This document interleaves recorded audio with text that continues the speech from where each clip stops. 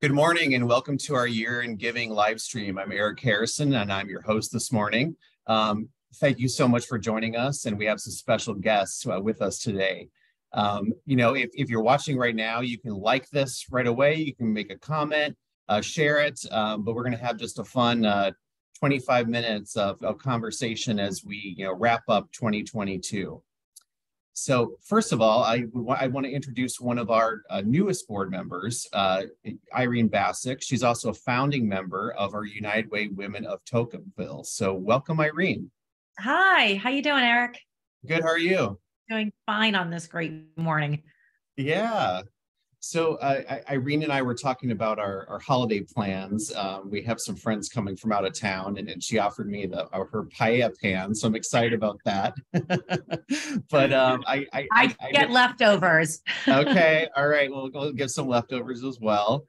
But yeah, on a more serious note, I've had the fortune of getting to know Irene a little bit better, and we did an event earlier this fall, our Stephanie Land event with our Women of Tocqueville Society. But Irene, I was just hoping you could just share a little bit about your story. I know that you came from an ALICE family, which it's a United Way coined term for asset limited income constrained and employed. So can you tell us just a little bit about that, and also how you just kind of get that experience got you more connected to your profession and also just philanthropy in general? Yeah, thanks, Eric.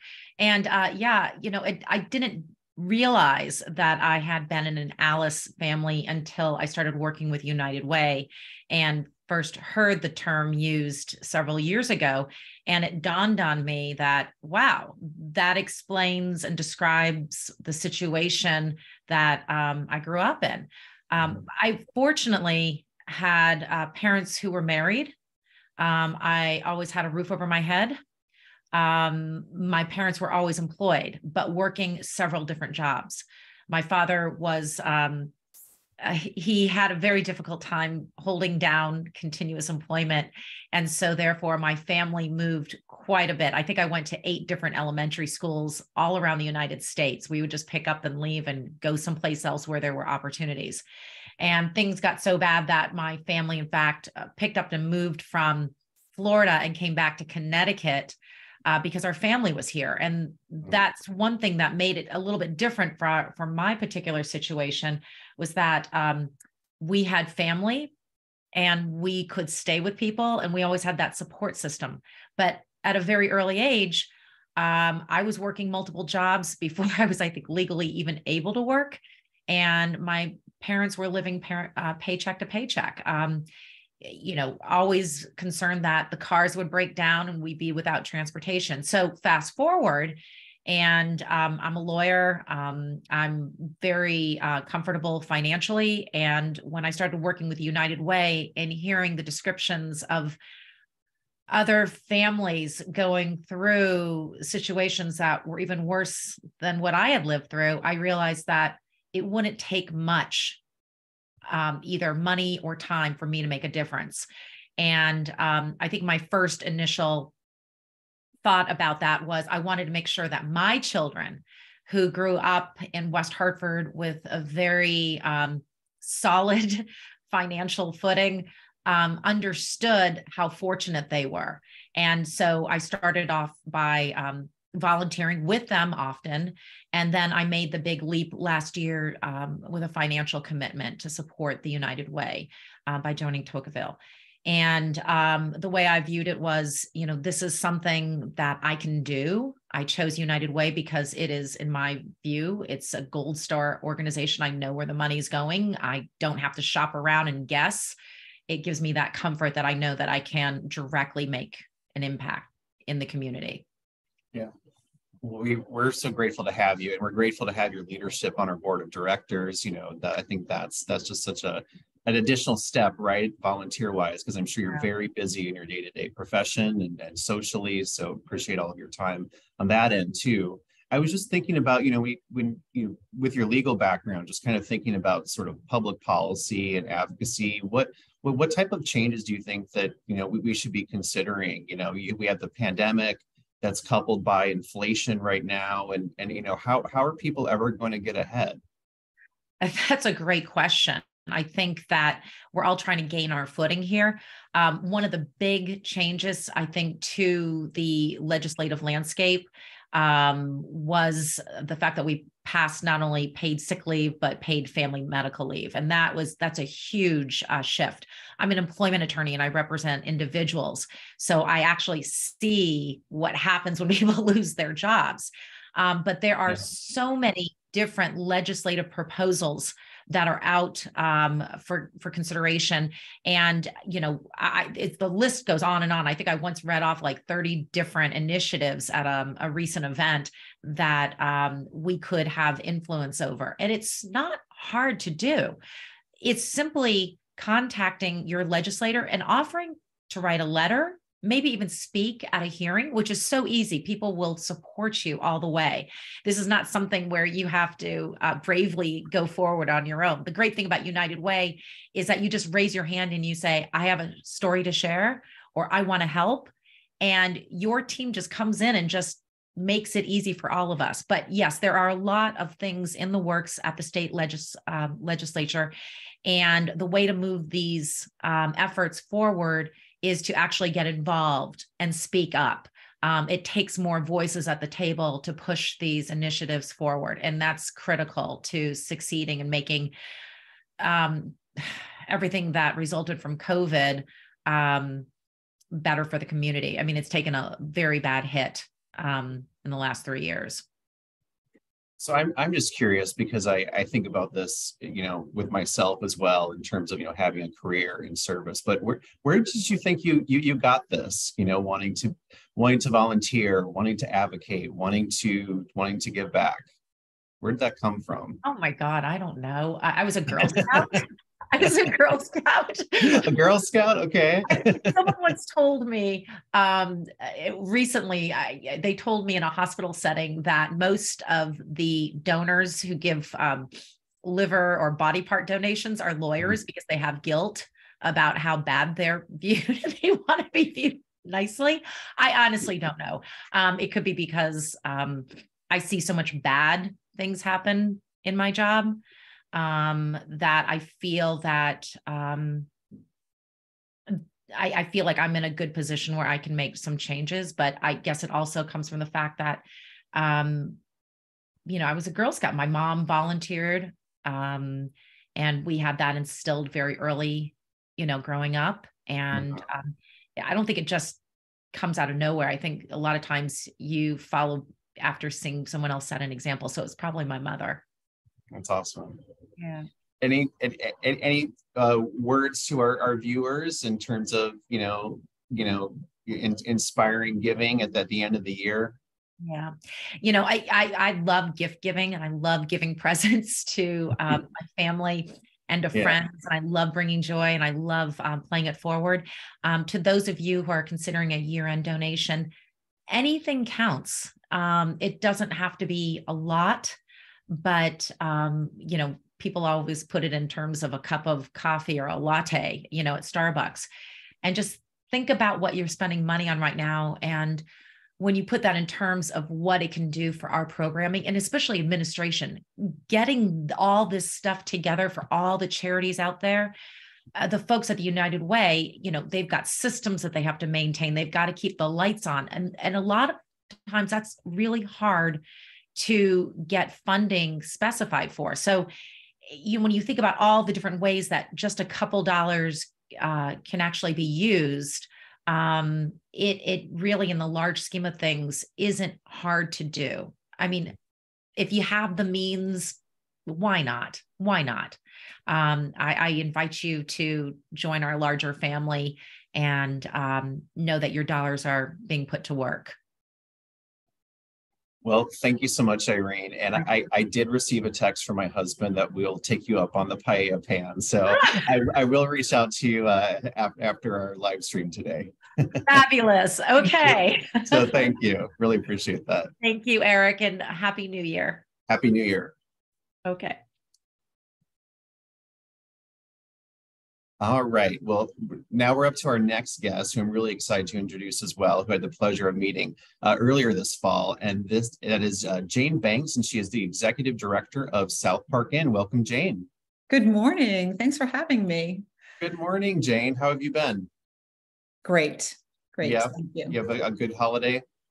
Had a great holiday, had family and friends over. It was quite lovely. Oh, It great. would have been nice. It was a little bit colder and some snow, but it's New England. We'll get there. Okay. Well, we were in Cincinnati, and they really never get snow, and they had 5 inches, and it was below zero. So we definitely had our white Christmas. Good for you. So Jane, I was hoping that you could just, let us all know about, South Park Inn's vision and about the work that you do in the community. Sure. So, our overall mission is really sort of to improve our community by having equal access for anybody who needs shelter services, and really sort of solutions to homelessness to make it rare, brief, and non-reoccurring. And we've been in business since 1984. We have an emergency shelter where we serve men and women who are homeless, and that's through a DOH contract. Prior to the pandemic, we did serve families as well. We've pushed the pause button on that because through the pandemic, it was really challenging to be able to serve families and having such a mixed population within a congregate environment. So we have pushed the pause button on that. We also have a veteran services program. So we have occupancy for 15 veterans who are homeless and looking for, housing and connecting them to other resources within the community. And we have a respite program that is a step down from the hospitals, St. Francis and Hartford Healthcare, for folks who are literally homeless at discharge and need a place to go and still need some support through some nursing care and some stabilization. So we provide those services as well. This year, we started new through some COVID funding and CARES Act money, the prevention program. So that's a community-based program for folks who we're trying to keep from becoming homeless, and working with community landlords and other resources to keep people connected or get them rehoused as quickly as possible. The other thing that we're doing this year, for the first time ever, South Park Inn has the contract with the city of Hartford to run the warming center. And that we opened up the warming center on December 1st. We'll run it through April 1st of this year. And so far, we've been at capacity each night. We have 45 beds. And then we work with some of the other shelter providers and other warming centers across the region to make sure that if we're at capacity, that other folks can, shelter them. So South Park Inn, for example, has overflow space in our shelter to be able to take some folks that we might not be able to take at the warming center. We work with Emma Care and so some of the other programs as well. So that's us in a nutshell. I think that one of the things about South Park Inn that we really work hard at is we're a low barrier shelter, which means that we work with individuals that are coming into the shelter system to reduce some of those barriers, right? So you don't have to be sober. You can be actively using. If you have a service animal or a comfort animal, or just your pet, because I'm a big pet person, right? We try to make those accommodations for people so that people are not staying out in the cold because they're actively using, or because they have a service animal, or because whatever their because is, right? We try to work with that person to be able to mitigate some of that stuff so that they can come in off the streets. That's just great. So, I'm gonna ask a similar question to you that I asked Irene. What makes Jane Jane? Like, what inspired you to get involved in this work and to be an advocate for the homeless?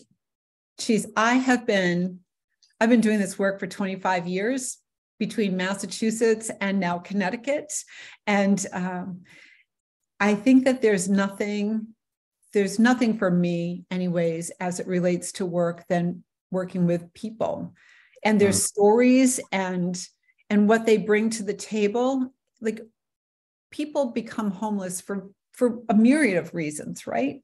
And it's not always, oh, this person's a bum, and so they started using, so people have lost their housing and their homes for health reasons, right? And they didn't have adequate health care, or they didn't have adequate, financial resources, or they lost their spouse, or they lost their child, and things just kind of unravel for people, right? When we look at our society and what we're facing every day, people can become homeless for so many different reasons. And I think that as a community member, as a leader, as somebody who lives in a neighborhood, who, we see people changing all the time, this work is just incredible to keep people safe, right? Like, we should all be invested in how we take care of each other as a community and as a society, right? And I think that we're in a time right now where that's really challenging. And I think, when I was thinking about this particular call today, right, and this call to action, the United Way is that place where people can make their contribution, whether it's a financial contribution or volunteering. And it has such a significant impact within the community that you live and work, right? Or you live in, or you work in, whatever that looks like. And so, for South Park Inn, it's, people come and volunteer for us. United Way sort of corrals everybody together, pulls folks together, pulls teams together, and they provide meals for our folks. They cook for our folks. They help us organize things. I mean, it's all of that community fulfillment that brings me to the table every day, right? That is really sort of forward thinking about how do we bring people in to help educate them around, for me, homelessness, right? And what it means to take care of somebody who's in our care and what that looks like. And so that's important, and getting that word out to anybody in our community is really important. It's important that we understand why somebody might be living on the streets. It's important that we understand that people who have addiction issues or mental health issues or behavioral issues are just as important and valuable as anybody else. And there's someone, right? Those are the things that sort of drive me every day. Yeah. Well, I definitely share that. I worked in the homelessness and housing space in California. And, one of the things that kind of surprised me, and it was always a challenge. I think one, you already mentioned it, right? Which is, changing the face of homelessness, what that face looks like, the complexity of that. And then also a sense of urgency, right? We have people that are cold. We have people that do not have a place to sleep. And how can you get back on your feet or have any sort of sense of stability without a roof over your head? Right. Anything else? Yeah, go ahead. Well, I just think it's so important that when we go home from work at night, like when I come home, we have homes, right? We get to go home every single night. Right. And when you're thinking about this end of the year contribution, the contribution to the United Way is really the impact to your community. And you have to think about what would happen if I lost my home? Like, where would I be and how would I survive? And I think that's so important to thinking about how you invest your dollars and your time in your community and through the United Way, is because we make a difference. You make a difference. You help us to make a difference. Like, it's a partnership across the board, from the United Way to the providers, to the community members, to the donors, to the volunteers, to the folks that we serve, right? It becomes this full circle partnership. And that's the most important thing that I think people need to understand when it comes to your donation or your time to the United Way, is that it comes full circle and you become a part of the solution at the end of the day.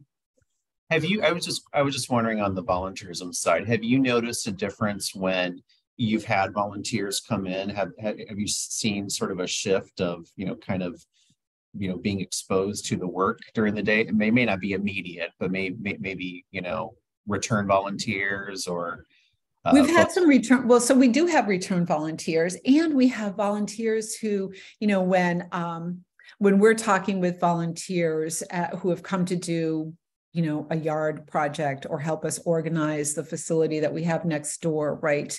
That want to work with us around, maybe become a board member, or they get their friends to do some volunteer work. So it becomes this bigger community. And we have a director of development who will work with those folks, kind of bring them into the fold, right? Because everything a donor does. So a donor is not just a financial donor, right? You're a donor of your time and your in-kind donations and your financial donations. And so all of those things have such an impact in our work. And I think that that's the thing that the volunteers see, is that they're having a significant impact into our work, and we have an impact into our guests' work, right? And they get to see and meet people who we're serving. So if you come into South Park Inn and you're doing, you create yourself a little meal group, and you're going to, provide a meal and serve a meal to folks, you get to meet our guests, and you get to sort of see them in I think a different light. And that has a big impact on volunteers and them wanting to come back and do more, or do something different, or, comes by themselves and do something. So it's quite interesting to watch how volunteers can kind of evolve over time. Any last minute thoughts? My last minute thought is, please donate to the United Way. We have 2 days left. We have today and we have Saturday, right? Yes, we do.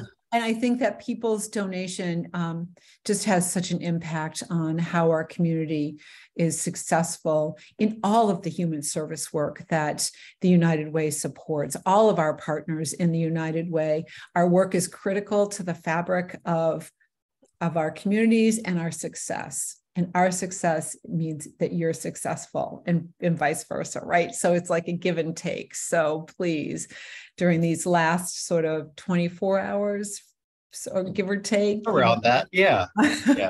Just think about donating to the United Way. Thank you so much, Jane. Thank you. Pleasure to see you again.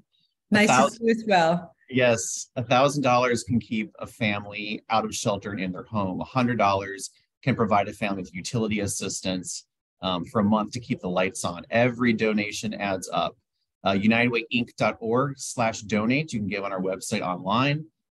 There's also click the blue button at the top of our Facebook page, and Facebook Meta is matching donations up to $100 for new recurring donors until tomorrow. So set up for a recurring donation, and Facebook will be matching that. Thank you all for joining us. Have a wonderful, wonderful, and joyous and prosperous new year, and we'll see you in 2023.